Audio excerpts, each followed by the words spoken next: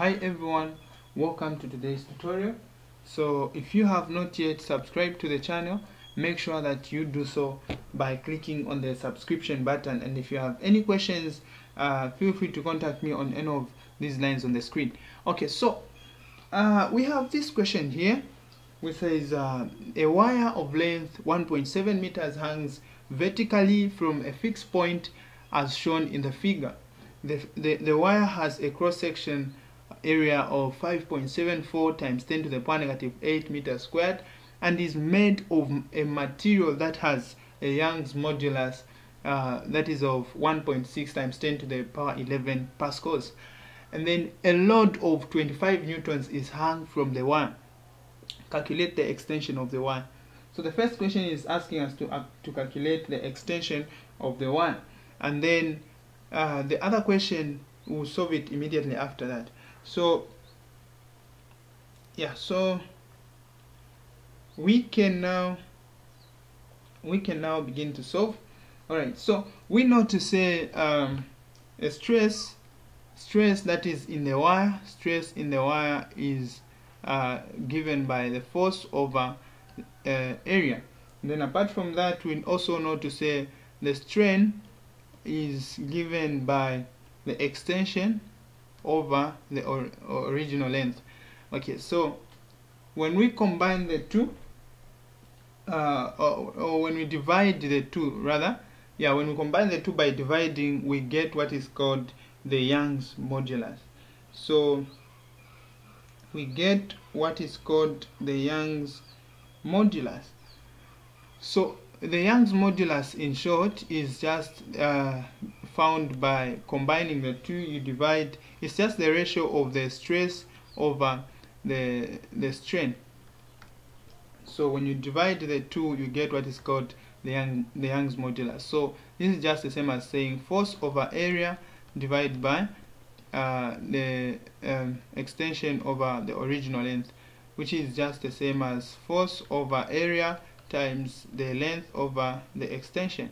So when you do that, you find the Young's modulus as F times L over A over the extension. So when you cross multiply here to make the extension the subject of the formula, find that the extension will simply just be equal to F times L over area times the Young's modulus. So this gives us the formula to calculate the extension.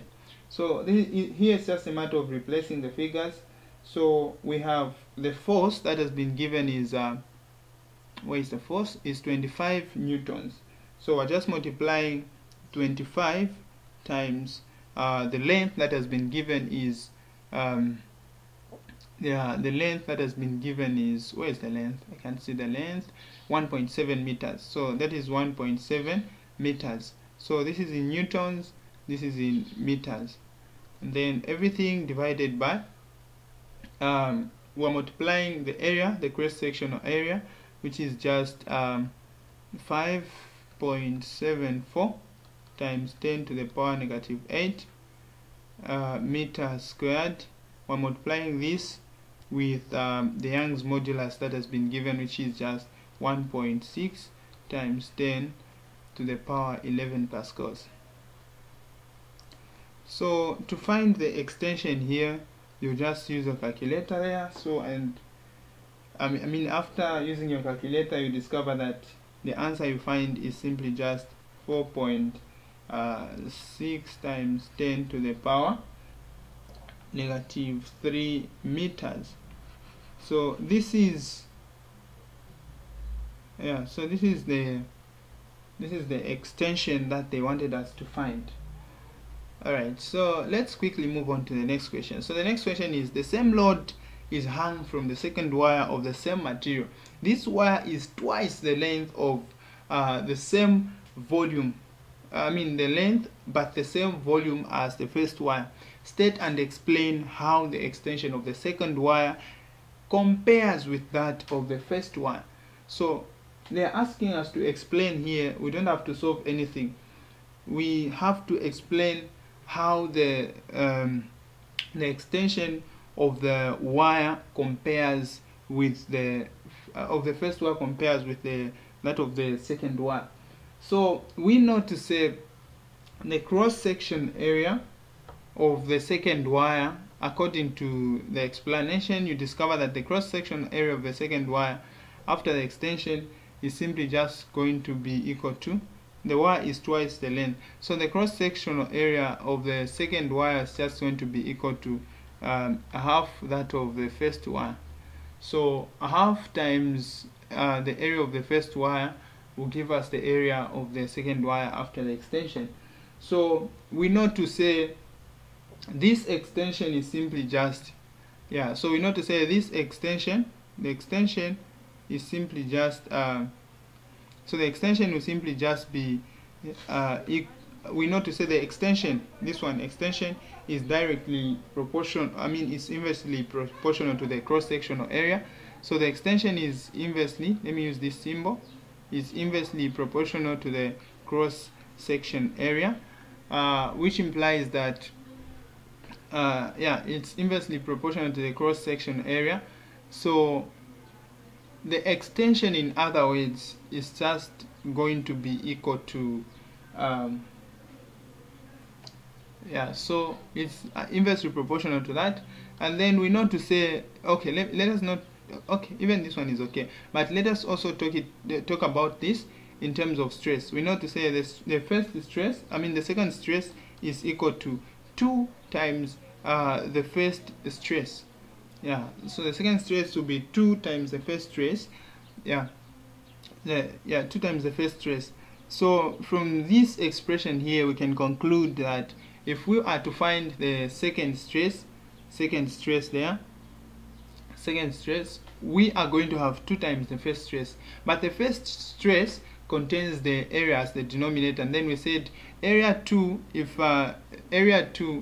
this is our area 2, is half times area 1. So if this is area 1 here, we divide that, we're just going to have 2, it's just the same as saying 2 over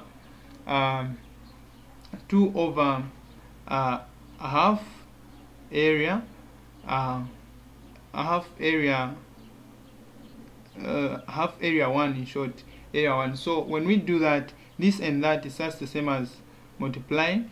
So let me put the other things here. So we have f, the same f, so f is not changing, it's constant, so we have the same f there. So to find the stress to this is just going to be 4 times f over area 1. That is what we're going to get as the second stress. So looking at this constant, the coefficient of the first stress, the coefficient of the first stress will simply just be equal to the coefficient that we're going to give to the second extension. So we know to say this stress, the stress here, is directly proportional to the extension. So if the extension is directly proportional to the stress, when you look at that, this implies that if the stress is multiplied by 4, even the extension will be also multiplied by 4. Hence, since we have this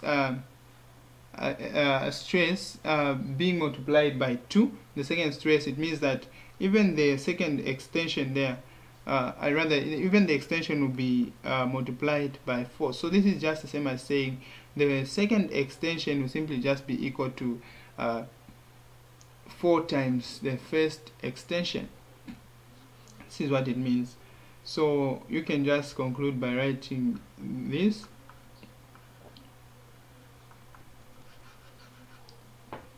So this is exactly what you are supposed to do to solve the second equation, to solve the second question. Alright, thank you very much for watching today's tutorial. Make sure that you don't forget to subscribe to the channel if you have not yet subscribed, and you can also recommend other people to come and visit my channel for mathematics and physics. If you have other questions apart from if you have other questions in math and physics, feel free to contact me on any of these lines on the screen, and those that are looking for private tutors, feel free to contact me as well. See you in the next tutorial video. Shalom, shalom.